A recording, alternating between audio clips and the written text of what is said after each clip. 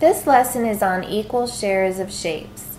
When we divide shapes into equal shares, we make each share the same size. Let's say you and a friend wanted to share this pizza. You would divide it right down the middle in half, so each of you would get the same amount of pizza. You would each get an equal share. Now let's say that two more friends came. So you would divide it again into 4 equal shares. So each piece is the same. Now let's say you had 8 friends. You could divide it again, and you can divide it again. Now we have 8 pieces, and each piece is the same size. They're equal. So we can divide shapes into 2 equal shares. Here's a share here. Here's a share on the other side. We can divide shapes into 3 equal shares. There's one, there's another, and there's another. And we can divide shapes into 4 equal shares. 1, 2, 3, 4. Now with 2 equal shares, you have 2 pieces. And each piece is a half. So these are halves. Both of these shapes are cut in half.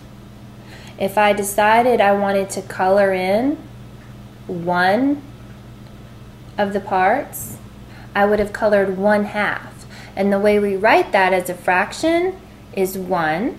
That's the one piece we colored. Draw a line out of 2. So that's 1/2 of that circle is colored. Now with the rectangle, if we shade it in this one, and we shade it in this one, we shade it in 2, draw our line. The bottom number is how many parts altogether out of 2, which is actually the same thing as 1. Because if you see, we've colored the whole shape. So 2 halves is the same thing as 1. Let's look at thirds. This is how we write thirds. These shapes are divided into 3 parts, and we call them thirds. If we decided to color one part of this third, we would have colored 1/3. The number on top is the number colored. Draw your line. The number on the bottom is the total amount of parts, which was 3. That's 1/3. Let's color in this rectangle like we did the last one. All of the parts. So here we colored in 3 parts.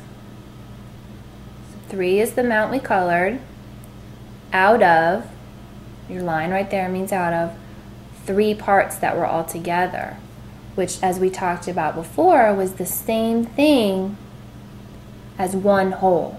That's equal to 1. Let's look at 4 equal shares. These are divided into what we call fourths. If we decided to color one piece, we would have colored 1/4 of that circle. 1 is the amount we colored. Your line means out of 4 total pieces. So that was 1/4. Now let's color in all of these pieces. We're going to color in 4 parts of the 4 pieces that it was divided into. So our 4 would go on the top. Out of, we colored 4 out of the 4. It's the same thing as the whole rectangle, which is equal to 1. That concludes our lesson today on equal shares.